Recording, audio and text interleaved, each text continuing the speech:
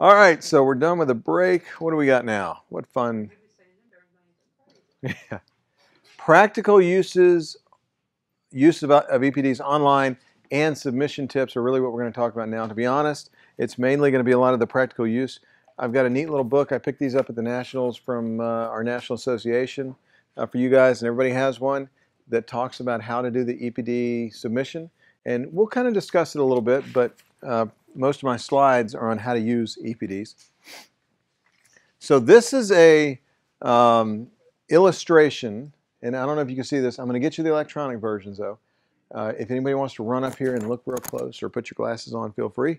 But it's an illustration that was prepared by Mike Safley in some of his presentations that he loaned to me. Prices here are in dollars per pound as of June of 2008. So they're a little bit old, but it's a good illustration. And it talks about prices in dollars per pound for different types of fiber, from wool to alpaca at various microns, to cashmere and even vicuna, right?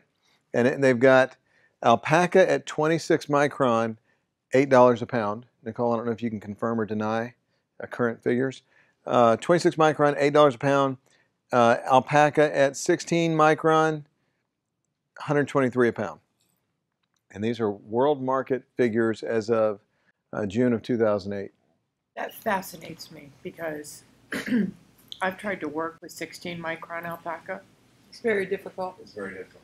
But there's a niche market for that. Let's say that domestically, right? But this is more kind of Peru price, you know, the big commercial market. I was going to say that's not true of the local market. Of the how is it phrased? It's called the cottage industry. Yeah, cottage industry. Much more than that. But okay, but just using this as an illustration of commercial fiber markets, kind of like, you know, gold trading on the exchange and that kind of thing. For the fiber that, right? Yes.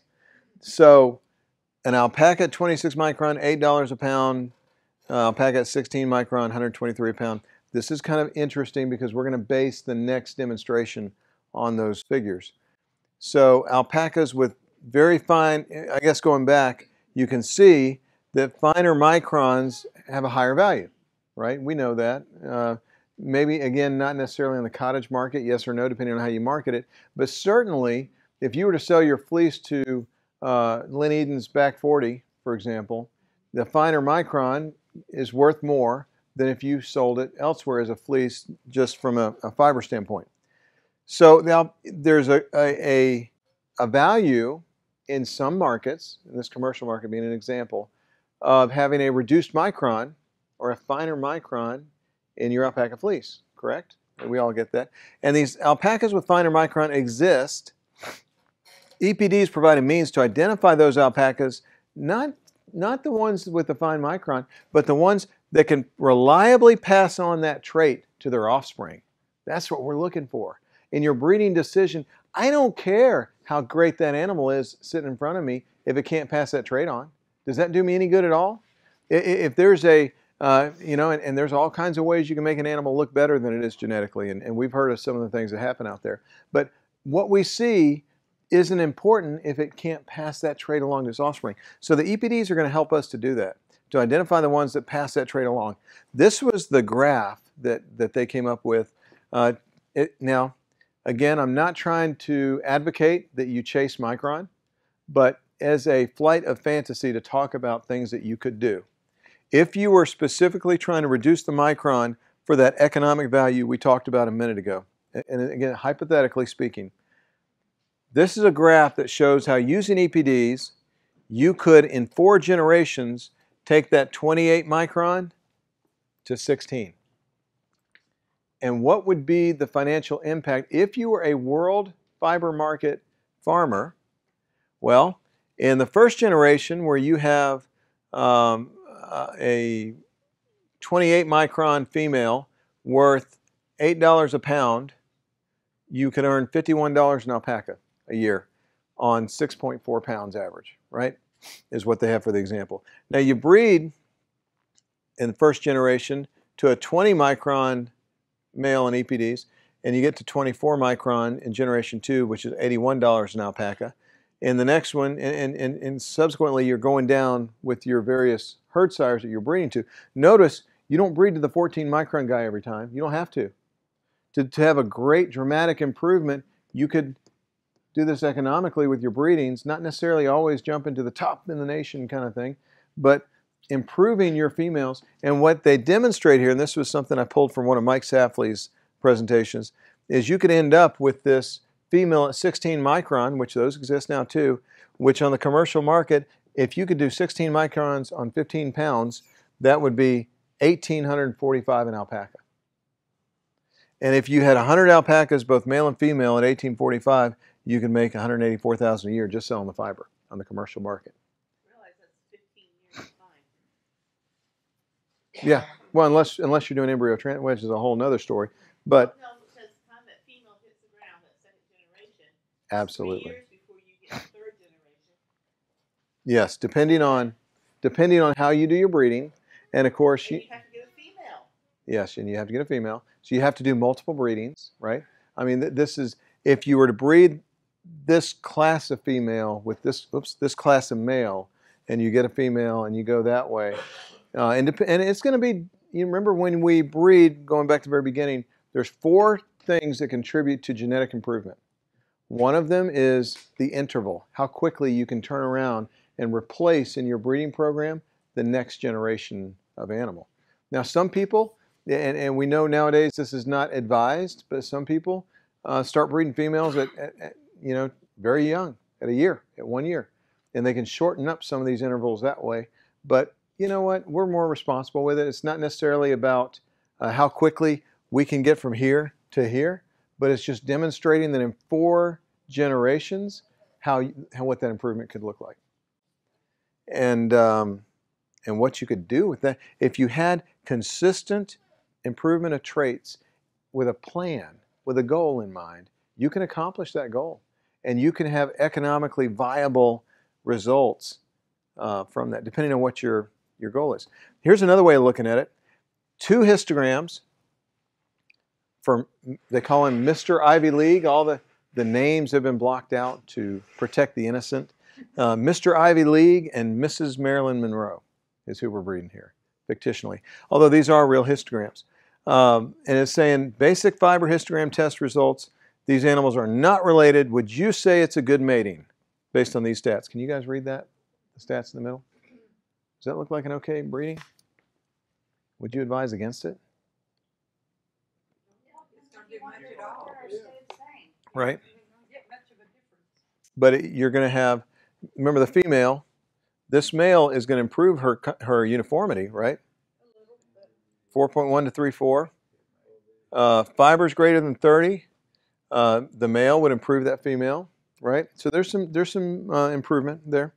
Now, if you look at just the phenotypic, if you look at, and these are 2 actual animals, some of the data gets filled in a little bit more, and you look at, okay, so here uniformity goes down, CV goes down, spin fineness goes down a little bit, percent greater than 30, so the primaries goes down,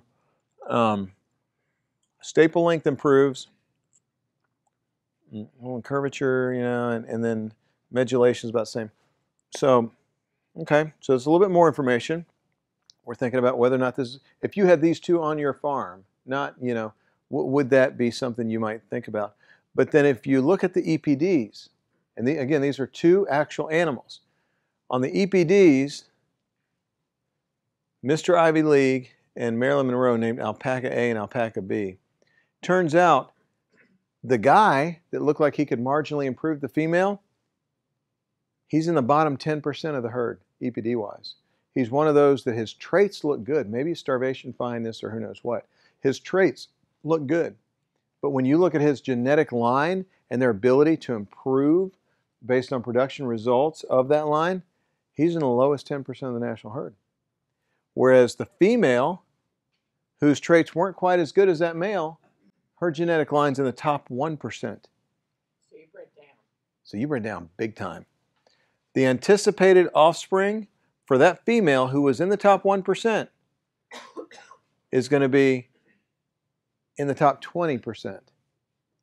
So it's going to be a downgrade significantly genetically. And look at some of these traits where you had a female in top 1, top 10, top 1, top 2, top 2. You've now got 20, 45, 30, 60, 20. So you definitely, from an EPD genetic production, traits that you can reliably pass along to your offspring, you were down in a big way. So EPD and accuracy, we talked about this earlier, heritability. That's that word we want to talk about. EPD and accuracy are both influenced by the degree of genetic influence on the animal's performance called heritability. And this description here I pulled from the producer report. Put another way, the differences we observe in animal performance, of those differences, what proportion is due to genetic difference as opposed to management or environmental effect? That's what we call heritability.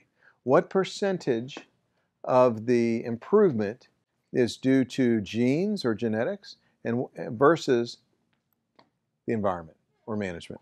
And so that's going to be expressed as a percentage from 0 to 100. In livestock, anything below 15% is considered low heritability. Anything above 40% is high heritability. A lot of cattle traits are in the 30s, okay?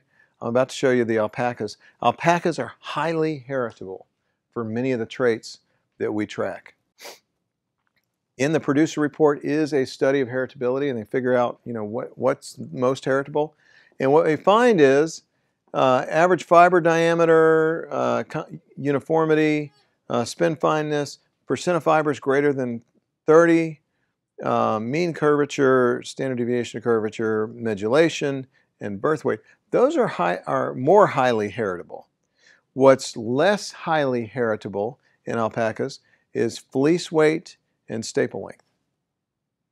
Isn't that interesting? So now you know. It's easier to fix fineness than it is staple length. Interesting. But note that all of these traits, for the most part, are pretty highly heritable. From a livestock standpoint, this is phenomenal. Then that's why we see the degree of improvement in the national herd is so dramatic. I mean, you look at some of the original imports versus some of the Judge's Choice winners today, and sometimes they can look like a whole different breed almost. I mean, it's like, where did these animals come from? Because they're so highly heritable that improvement can be dramatic. And don't get me wrong, the improvement over the next 5 years will be more dramatic than the improvement over the last 10 years because of EPDs. So what do EPD values reflect? And this is where we can talk about spin fineness. I'm not going to cover a lot of these. You're going to have this when I give you the digital copy of this, you can review. But it talks about what each one of these mean. What I am going to mention is that some of these traits, and the EPD traits kind of mirror the histogram traits, right? But some of these traits are lower is better and some higher is better. Okay? So micron, average fiber diameter, AFD, lower is better. Fleece weight is measured in pounds, higher is better. Okay? Spin fineness. Is that the one we were looking at, Nicole? Okay, so it says, I'm going to read this to you guys. This number provides an estimate of the performance of the sample when it's spun into yarn.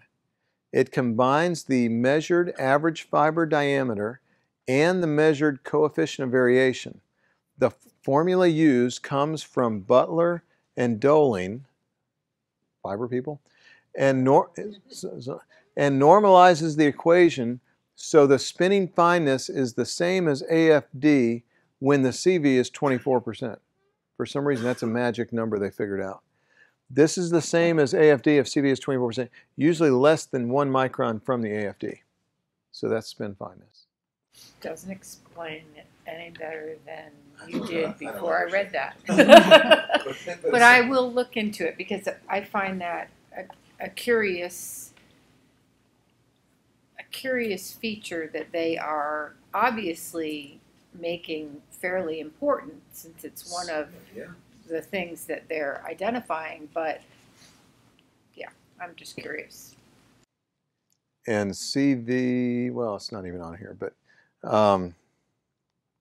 mean curvature. Steve, mean modulated fibers, mean staple length, fleece weight. Okay, something interesting I'm just going to throw out there real quickly. When I talked to Mike Safley, one of the things he mentioned, he said most breeders should be trying to, the American alpaca breeders should be trying to breed out modulation. That should be one of our #1 goals. He said if you breed out modulation, you will solve a lot of the other things, like primary and secondary is what I'm talking about. Fineness will fix, uniformity will fix, and those things. But that you'll end up with a more commercially viable fiber herd, a commercial fiber herd. And it's interesting because I see some alignment. If you go look at the SRS system out of Australia, anybody familiar with that? The SRS system is a breeding system out of Australia. And one of their goals is to lessen modulation and improve staple length. So I'm seeing some similarities in reports from different people. But what Mike was saying is that breeding out modulation from the fiber of our American herd, we have like 15 years to do that. And if somebody doesn't go after that as a goal, we may lose that opportunity because we will have some of the animals that have really low modulation, because a lot of people aren't even paying attention to it, will be gone to breed to. And we're going to have, the mixture of bloodlines where we can't pull that out, tease that out as much. So that was kind of interesting. Staple length, fleece weight. And I keep reading this everywhere. No matter what the accuracy number is, the EPD for a trait is consistently a better predictor of an animal's genetic merit than its own performance alone. And this is borne out over and over. And people try to say, no, but this animal's awesome. But the EPD is right, because the EPD, it's not some magic, it's based on performance data. It's based on what's been proven in the past all the way up till the offspring now. By analyzing those improvements and the amount of improvement in each breeding and each trait, they can tell you that the numbers, the computer doesn't lie. It can tell you what the improvement range is going to be for this animal based on all of that previous performance, no matter what you wish could happen. We could wish a lot of things, but the reality is going to be different. The EPD is based on considerably more data than an observation from only an individual. They take into account data from ancestors, collateral relatives, the individual, and progeny, and they adjust for differences in the age of animals at measure and account for nutritional and climatic differences across herds with designated contemporary groups. And that's from Dr. N's EPD producer report. So we were talking earlier about it adjusts for the differences in age for the animals at measure. It accounts for nutritional and climatic differences. And this is through adjustment variables and different parts of that BLUP algorithm. So the EPD accuracy ranges. We talked a little bit about that earlier.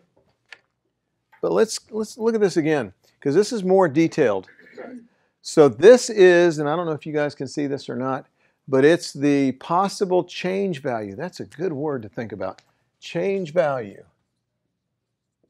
Another term used in sort of formal EPD language would be a confidence value, or confidence range, actually. So with EPDs, and this comes in that producer report we're talking about. Let's say, well, I've got a sample EPD here. So let's say, for example, you've got an EPD of negative, for AFD, I'm just going to use that simple, negative 2.085 with an accuracy of 67%. Let me show you what that really means. So we got an accuracy of between 0.6 and 0.7, and it's the accuracy range for fiber diameter is going to be, for that, it's probably halfway between these two. So 35 and 47 would be, say 40, 41, 42. 41's in the middle. And this is closer to the 7 than the 6. So say 40. You think? Maybe?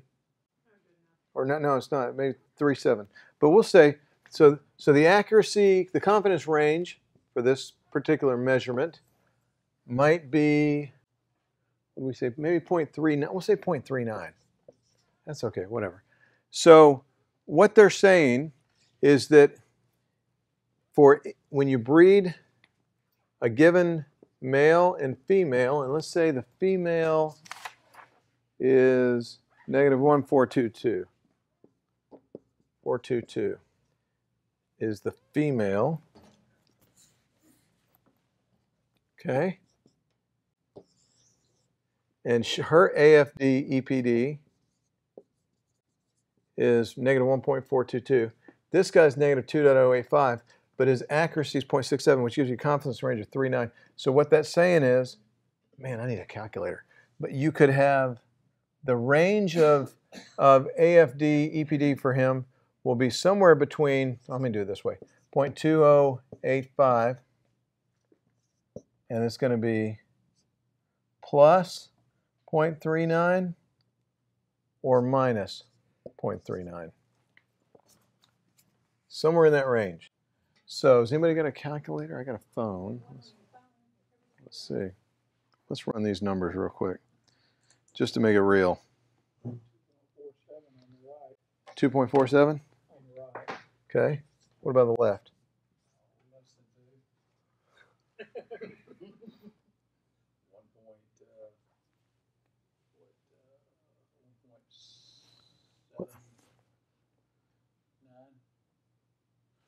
Two point. That would actually be plus 0.39. 2.475. Oh, you gave me that 2.475. And then, is it 1.69? So it'll be -2.475 to -1.69, right? So that's the confidence range of the contribution genetically of the male to the breeding. Okay? Gosh, I know this is complicated. Because of the accuracy of 0.67 says, okay, look, his EPD falls here. You know, when I average the numbers out, this is the thing. But the problem is, because you get some genetic, you know, your DNA isn't like that. It's there. You get some traits, and they work together to do things, and like so. It says based on what we've seen from production, you're going to have a range, and your range is based on that accuracy. The middle of that range is this trait right here. So you're going to fall. They say 67% of the time within that range above or within that range below. But that's the middle. Okay, it's going to be you've got a range, and this is the middle of your range. It's kind of like micron. When you look at your, if you were to look at your histogram, the way the data is really calculated, your fiber, well, it is. You see the chart in there. The fiber histogram really looks like this. And your micron is the average fiber diameter, the middle. So when you say 17 micron, 17's right here, guys. But half of your fibers are below and half are above, right? And this range here is what you call SD. I don't know if you guys know that. That's the standard deviation, which says the smaller the SD, the tighter the range around that average fiber diameter, 17. So it's the same thing with your EPDs. So you've got, your guy is going to contribute genetic merit in fiber diameter that's going to hit a range. On this particular one we're looking at, -2.085, that's the middle. And the tightness of that range is defined by the accuracy. Does that make sense? Okay.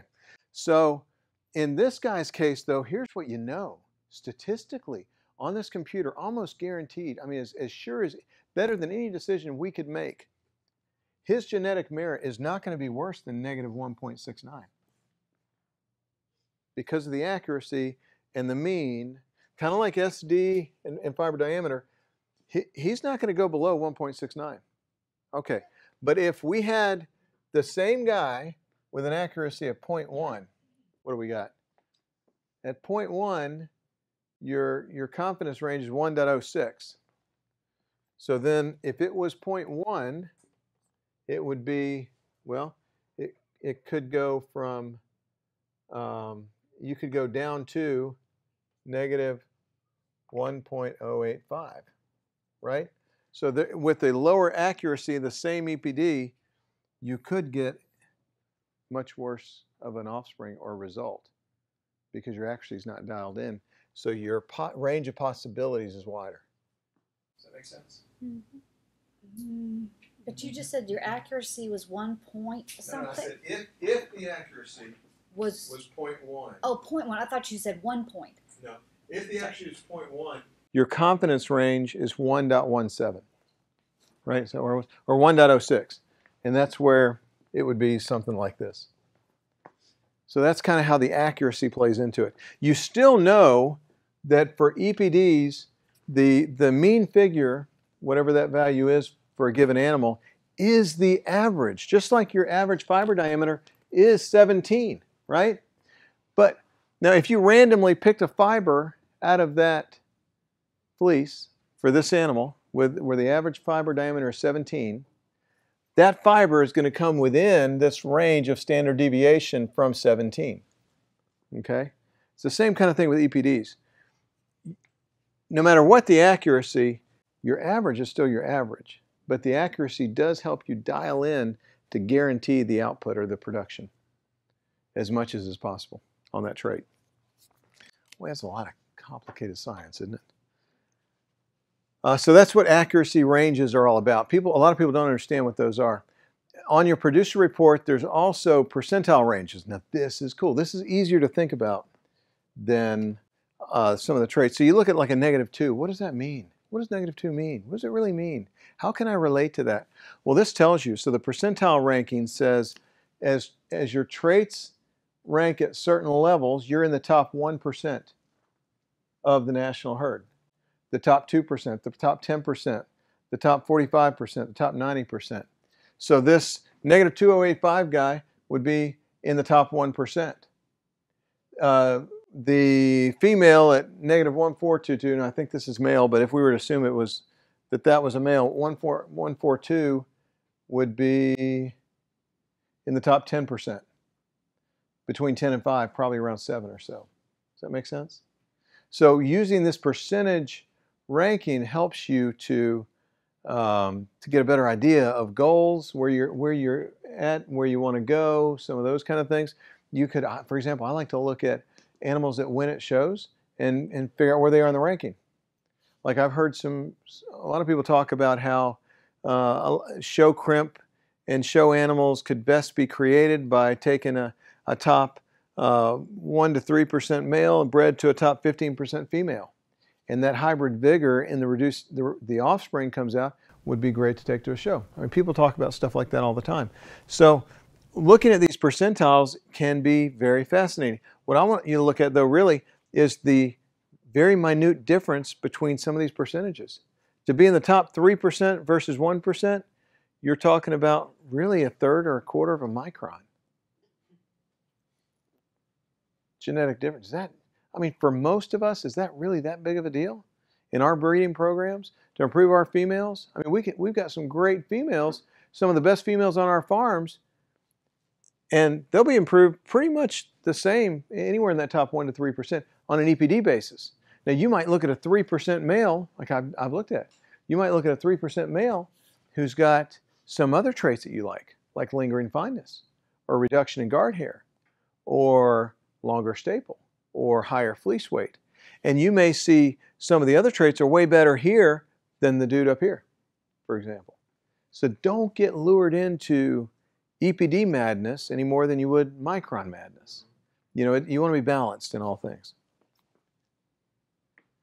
And you got to look at what I was just talking about, multiple trait selection. Improvements in one trait can negatively impact another. So if you go after AFD alone, the fiber diameter, you're going to reduce fleece weight. So you want to monitor both instead of a single trait selection.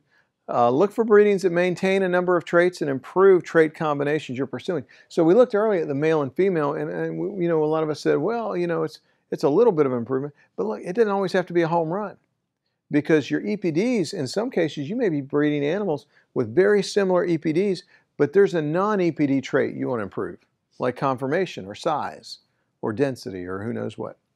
The cattle industry maintains indexes of commercially desirable trait combinations. And really, that's how you want to think of it. Don't think of it as a single trait. Think of trait combinations. And one of the things that's kind of cool that I hear out of a lot of breeders that have been doing this for a while is they're looking for balanced traits. They're looking for a slate of balanced traits that produce improved animals, improved herds.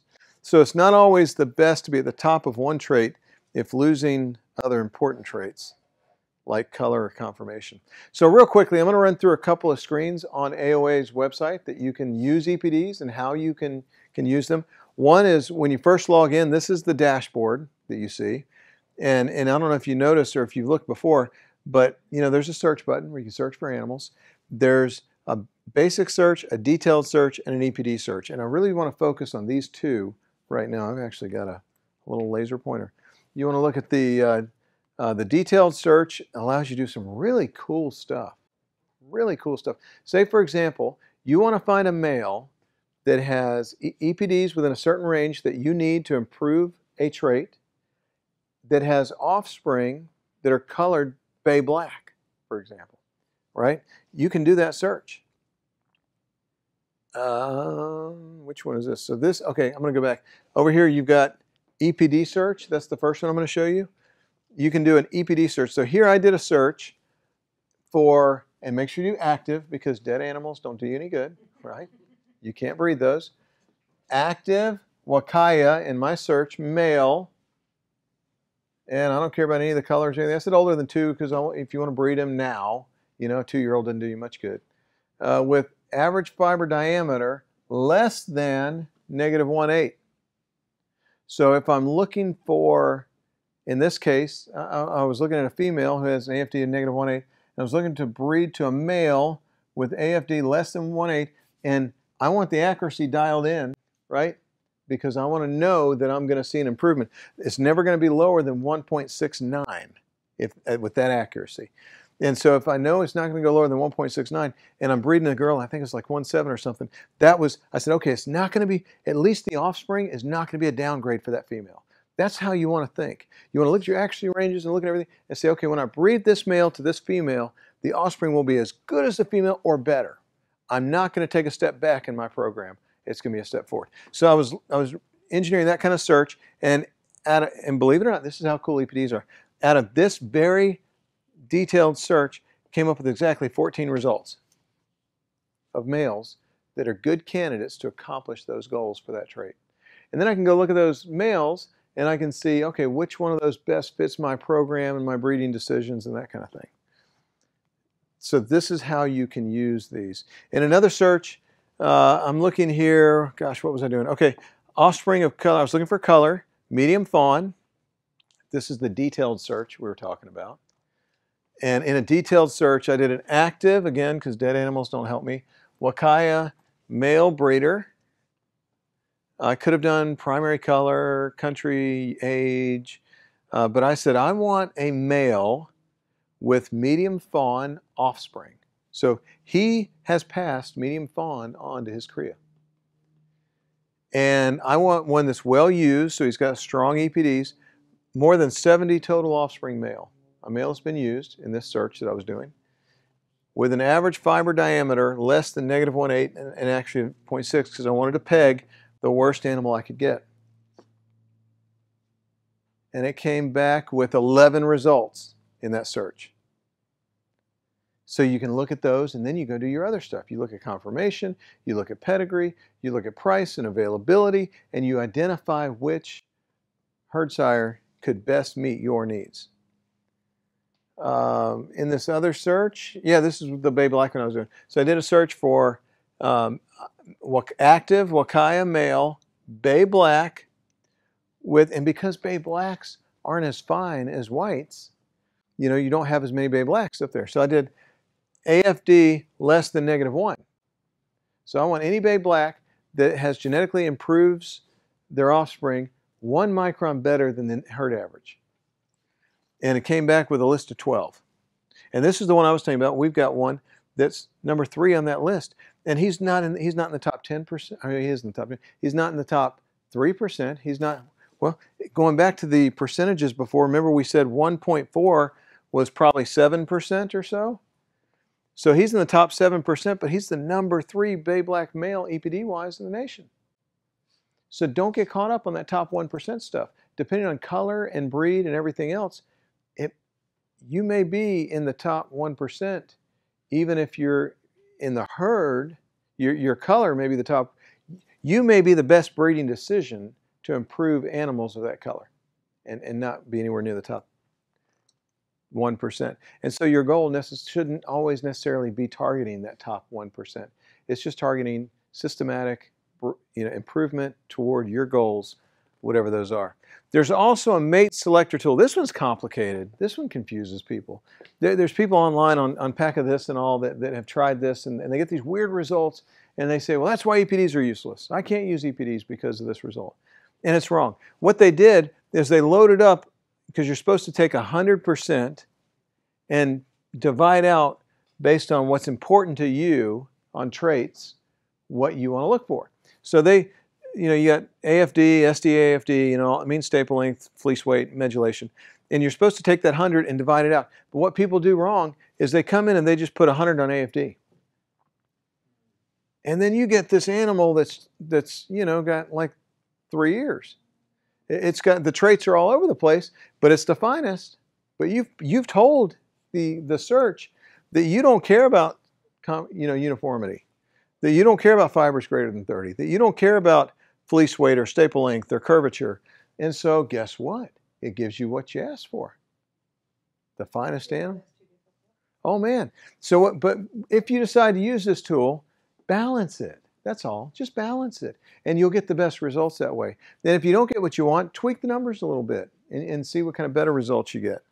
I don't particularly like this tool because when I'm online searching and stuff, it's hard to use. The results you get on the other one that we did a minute ago, where you do a search for a trait, and I need to go back and show you something.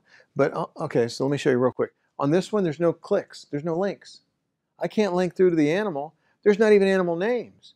There's area numbers. So on this one, I've got to write the numbers down and then go do another search to find the animal, and it's horribly slow when you're trying to go through a lot of animals looking for one you want to try to find a breeding to or something like that. So to me, this one's hard to use. But if I'm going to go back, like on this one, for example, okay, something I got to show you.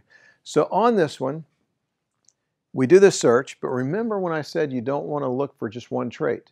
You want to do trait combinations, your own kind of trait index, whatever's important to you. So it may be staple length, it may be fleece weight. But let's say that you identify, okay, I want AFD within this range. So you can say AFD in this range. And look, if that's your primary trait, I want to stay within this range. I know that my female is -1.4. I like where she is. So I want to be maybe -1 to -2. I want to stay in this range. So you do your AFD search. It's going to come back with a group of alpacas, right? But then you can sort this list by a second trait by clicking on the title, the column title. So what I do a lot of times, and actually here I'm doing it here. I think I'm doing, yeah, I think I am. On this particular search, I've got fineness. I wanted everything less than -1 because I knew that was the range. I knew that Bay Black didn't go very fine. So from -1 to as fine as you go is good for me in this search. But then what I did is I sorted by fleece weight. So it'll give you the finest animals and adjust by fleece weight or staple length or curvature if you're into crimp and that kind of thing. So you can use the sort tool here, that heading sort, or medulation is a good one too, to take animals within a certain range where you want to maintain that range in your herd, and you can tweak some of the other traits and have it come up that way, and that's pretty cool that not a lot of people know about.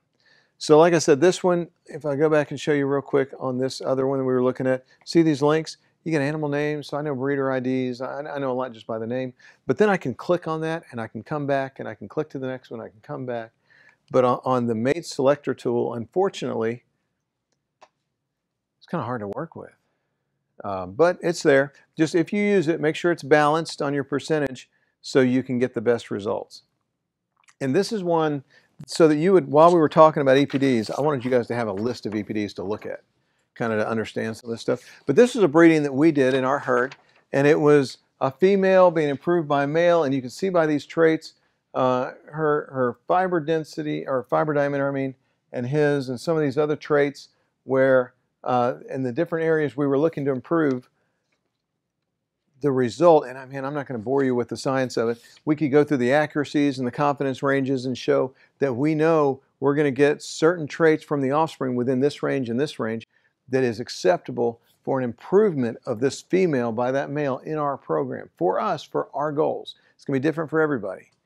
For some of the non-tracked traits that aren't in the EPDs that we're hoping to get, I mean, those are an improvement for us as well, that we know and plan for. And everything. So you want to look at all aspects of it, but definitely you can use these EPDs to guarantee that you're seeing systematic improvements in your herd with each breeding decision in ways you never could just by looking at animals. So some things you want to do with your own EPDs. AOA does not archive like I mentioned to you previous years, so download your herd report every year, save it to your computer. Then you want to find other herds that specialize in the traits you're looking for and monitor those lines. I mean, you can use EPDs to identify lines. Remember, it's historic and future. And so it's a great way to research who you want to help you take your herd to the next level. Yeah, you know what? And here's what's really cool here that we kind of alluded to earlier. Find these herds that have the traits you want to improve in your herd. Call them up and ask them if they have any fiber males. Because a lot of times, you know, as herd sires, they're only going to pick the top 1%. Like they'll have their top boy or something like that. But they may have a fiber male that to them, maybe the ears aren't right, or maybe the color's not right for their program, or there's some other thing that's just not a good fit for their program. And so they're selling him as a fiber male, but his EPDs and other, you know, conformation and bloodlines and everything else looks good, the crimp and the density, and you're like, wow, I can improve my herd dramatically that way.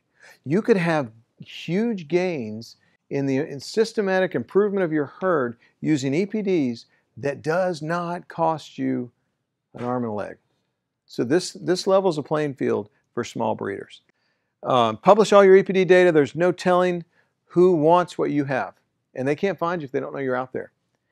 And then I told you a little bit about how we searched and found a very specific female that we were looking for across the country. And in your case, the person looking for animals on your farm could be a color, could be a bloodline, could be a specific trait. Like, you know, who knows? Who knows? But put it out there because they can't find it unless you got it. And to be honest, you don't know. I mean, they may be looking at, I've got a male, and if I could find a female like this, I could breed her to my male and produce that. And so they may be looking for a specific combination of traits that you don't even know. Okay, so Sopris Alpaca Farm, Corey Wesson, they were an interesting story. Corey and I talked a year and a half ago, and they were in the business 3 years at this time. They use EPDs on all their animals. They publish their EPDs. They get a call out of the blue from a large farm in Ohio, of all places, that has been in the business for 19 years, who came to them because they saw a true black girl ranked highly in several EPD categories.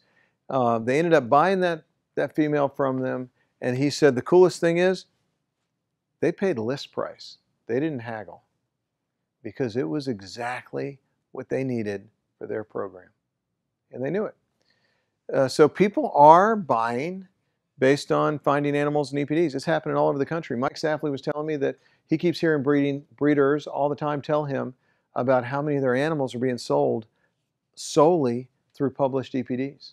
I mean, use this thing. You want to be where people are looking.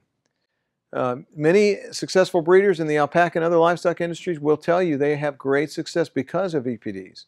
And there is, I mentioned before, I was talking to one large breeder from, been in the business almost from the beginning, that said even the lowest quality alpacas could be brought into the top 10 to 20%. He said with 3 generations of EPD guided breedings, but without EPDs, you're chasing your tail. And we were talking about a minute ago, fiber males culled due to ear size or head shape may have top 10 to 20% EPDs that could improve 80% of the females in this country.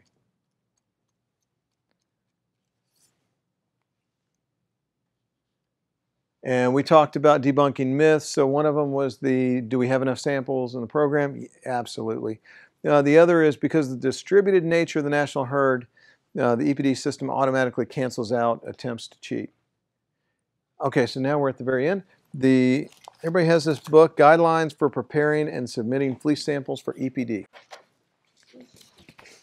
Go on to that. You were talking about the tools off the AOA website. And you had shown one example where you said, if I take this male and breed it with this female, this is what my expected outcome is. Where do you get that expected outcome? Because I couldn't find any tools that actually showed that. It would be really nice if they would put a calculator up there that did that, because then you can put in males and females and do some pretty cool stuff. The best rule of thumb is to take the females' EPDs and the males' EPDs and average them. And that will give you a general approximation. The EPD system itself is going to give you a more dialed in EPD afterward, but as a rough rule of thumb, that's going to be a excellent breeding decision, for the majority of the time. That's the way to do it. Now, if you really want to get fancy with it, you do what I did here. You take the EPD, you use the accuracy, you determine the confidence range, and you look at the confidence range of the two, and then you average those two confidence ranges, and you say, okay, I'm going to be between here and here. But really, that's a lot of work. But the rule of thumb is to average the mean, which is the EPD value of each animal. It would also be very interesting to see, if you do that before the breeding, and then once the animal got its EPD, see how close you actually. And there's people that are doing that right now, which is neat. Jay, is that probably the best? You and I are on completely different planets. Yes. If you're on Mercury and I'm on Pluto, if that's still a planet. It's not. But if I'm going to sell animals to someone and they come to me and they want to do breeding, and they pick Fluffy Muffin because they like Fluffy Muffin's top knot.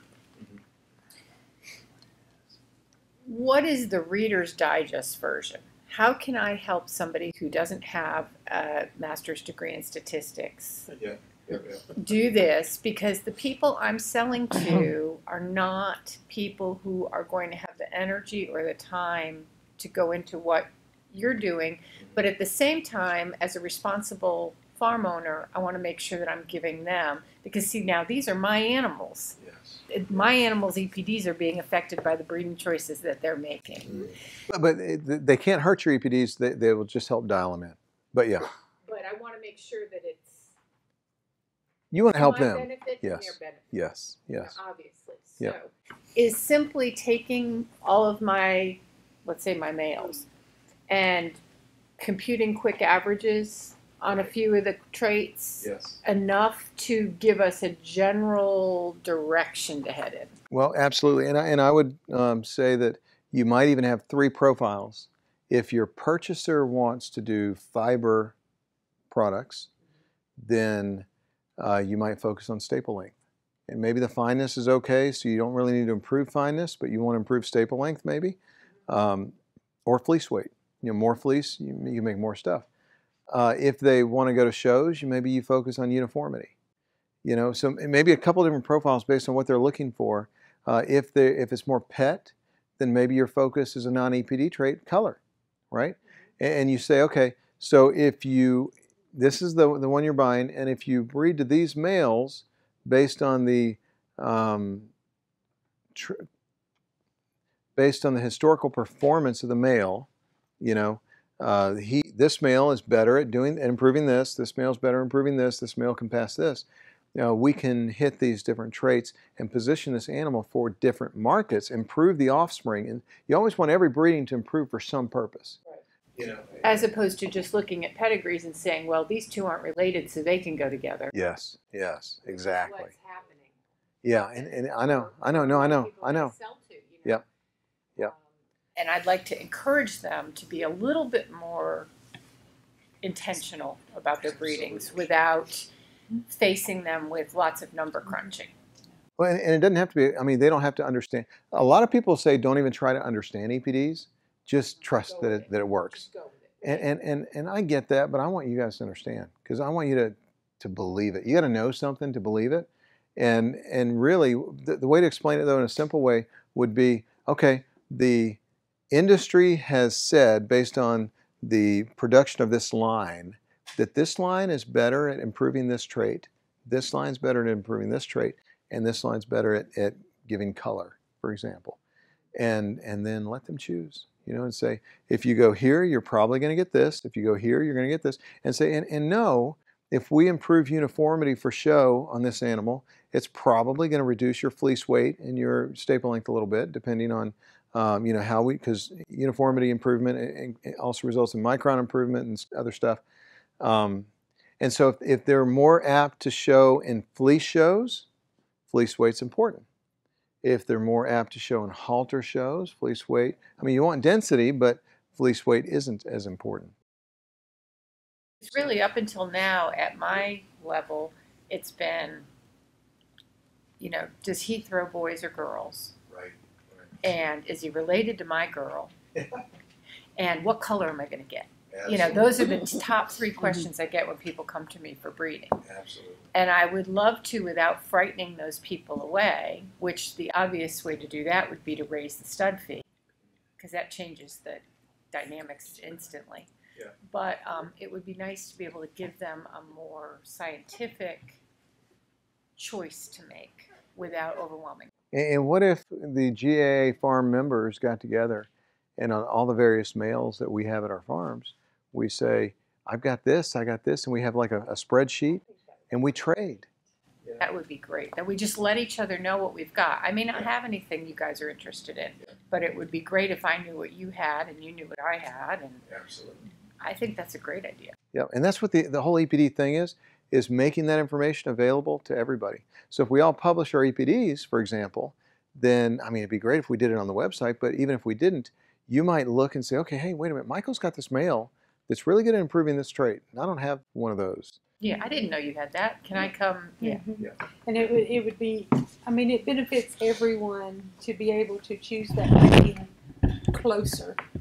Yeah. You know, if you can go 2 counties over to get, or even across the state, that's still better than Ohio. Yes, then or- finding the one that you want in Washington. Absolutely. Yeah, and that's not going to work for a lot of people. No. And how cool would it be to know, based on scientific data from past performance and production data and everything else, to know that Michael's male will improve the breeding of whatever female you're looking at based on the numbers that are out there before you get out there, rather than rolling the dice and saying, maybe. Just make it, I mean, I don't see where it wouldn't be difficult, I don't think, Yeah. to just say, okay, everybody, when you get your EPD rate results back, when you print that report, send the GAA a copy.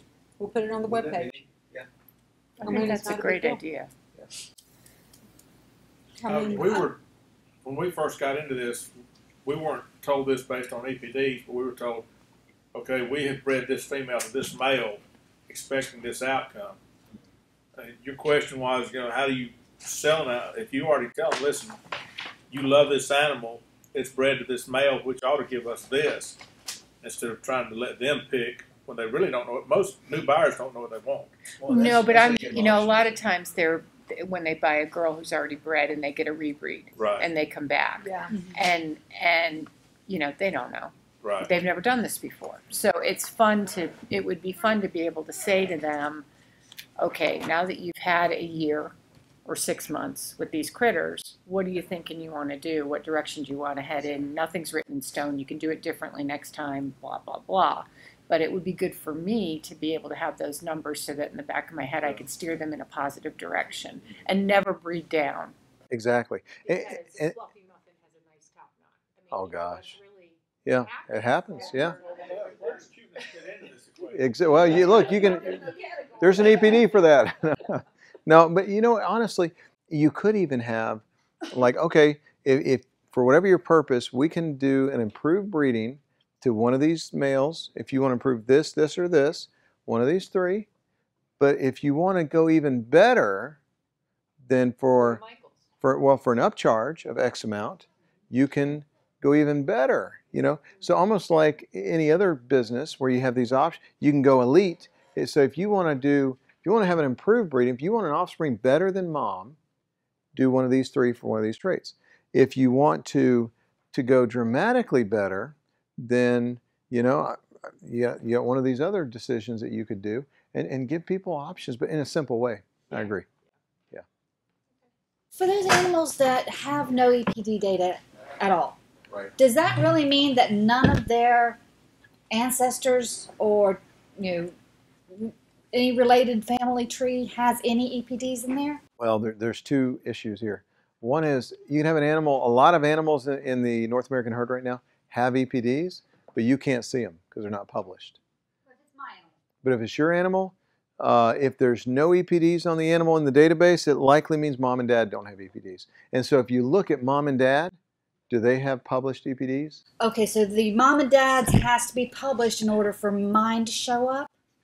In order for an animal to be entered in the database without you submitting the data, I think so. I think so. But she could submit the data regardless of. But then if I submit data on that animal, then it will take into account their information for my calculations on, Even though it's not published. even though it's not published. Yes. Okay, I just can't see what theirs was. Right. Got it. And that gets into a fun game because I don't have a shot here for you, but what I've done a lot of times where mom and dad or one of the parents, the EPDs aren't published, I'll look at an offspring's EPDs and I'll look at the one that is published and I calculate what the other one is, even though it's not published. So a lot of times if you want to find the EPD of an animal, look at the offspring, and especially if you have an offspring and a mom, you can find out males' EPDs. Yeah. Oh, it's fascinating to me. And why we haven't heard more about EPDs and why we're not talking about this all the time is what fascinates me more than anything, because it's so simple. I mean, I'm giving you the long version of everything, but at the heart of it, at the heart of it, here's what it is. It's that when you read the breeding books, right, you can breed based on pedigree or phenotype, which is how they look, or the most reliable before EPDs is what's called progeny testing, right, where you look at the offspring of mom and dad and you see how does the offspring compare. Is it an improvement over mom and dad, and that dad, how does he work with other moms, and you can look at the offspring and get an idea of the improvement, right? At the end of the day, that's all EPDs are, but at a scientific, more massive scale than our brains could ever comprehend with such accuracy. Can you see is there a place in the EPD tools to go and say, show me this male and show me all the offspring's EPDs, or do I have to go and manually figure those out? I keep begging for stuff like that. I mean, yeah, that would be awesome, wouldn't it? Yeah, I know. I mean, there's a lot that they still need to do that they don't know, and they're working on it. But what's there is phenomenal. That's just data. That's just programming a screen. Well, I don't know. I went in and I looked up the males, and they showed the offsprings, and then you can click on each offspring, and it takes you to Right. the You offspring. Yeah. just have to do Right. each offspring. And then you just go back Right. and click on the next one and look. Yeah. But that I'd was, love to just have one big chart. You just got yourself a new job. You find Yeah. Well, let me throw out another tip real quick while we're talking about it. If you see an animal on another farm and they have EPDs, and this is an animal of interest, we all have those animals we target, animals of interest, do a screenshot.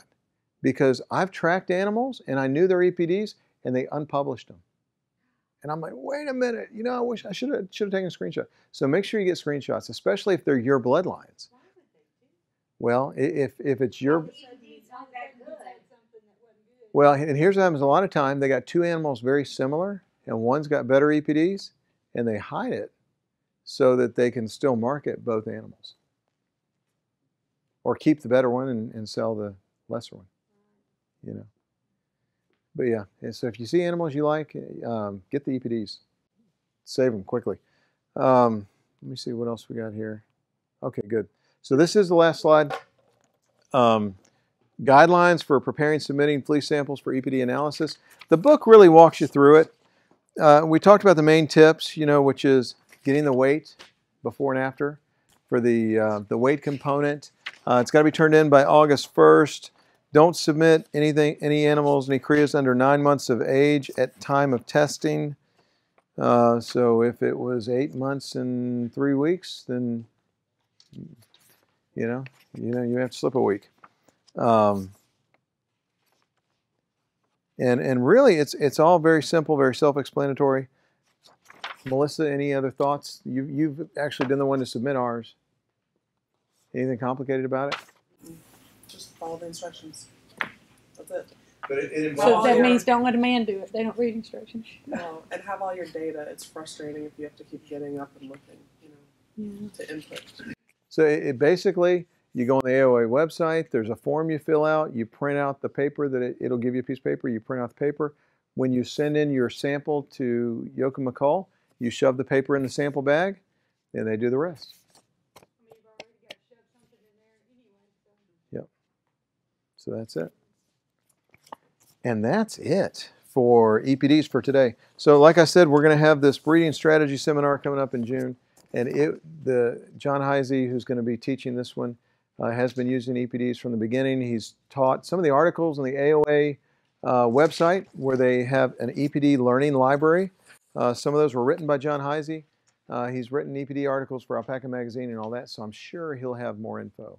If you have any questions or further thoughts that he could answer. But for now, that's all I got. If you guys don't have any questions. Woohoo!